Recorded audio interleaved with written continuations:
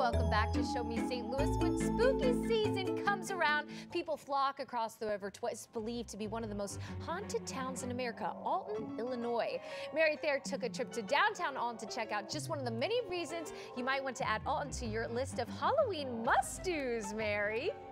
That's right, Mary. Jacoby Arts Center in downtown Alton hosted its Prince of Darkness gallery opening this weekend. The art show is a celebration of the darker side of art. Take a look. It's a chance for the artists of the area and create a show that is just delightfully dark. The Jacoby Arts Center hosted the Prince of Darkness gallery opening on Friday night.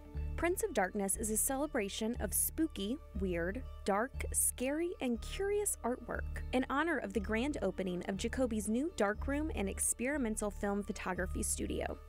The show is juried by Jacoby's resident artist and darkroom program manager, Jeffrey Sass. The title is twofold in its pun, its play on words. It's a chance for the students that have run through this darkroom program, which is only really about 2 months old.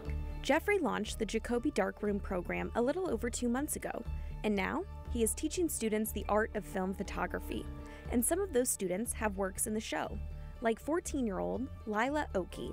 So I mainly am trying to kind of leave the piece up for the viewer's interpretation and how they feel, but it does actually have a very deep meaning to me. Essentially what I'm trying to portray and how I feel about it is kind of just new beginnings, starting over and finding yourself.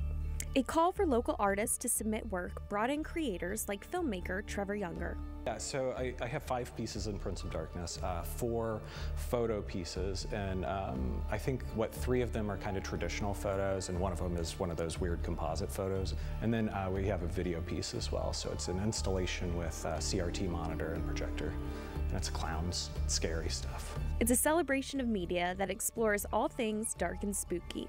Prince of Darkness is on display at the Jacoby until November 11th. But we got paintings, we've got sculpture, we've got glass work, big pieces, tiny pieces. It is a real quality showing of the darker side of our existence. Prince of Darkness is showing at the Jacoby again through November 11th. Jeff's film photography classes at the Jacoby are on Wednesdays and Saturday nights. Visit jacobyartscenter.org for more information. We will be right back.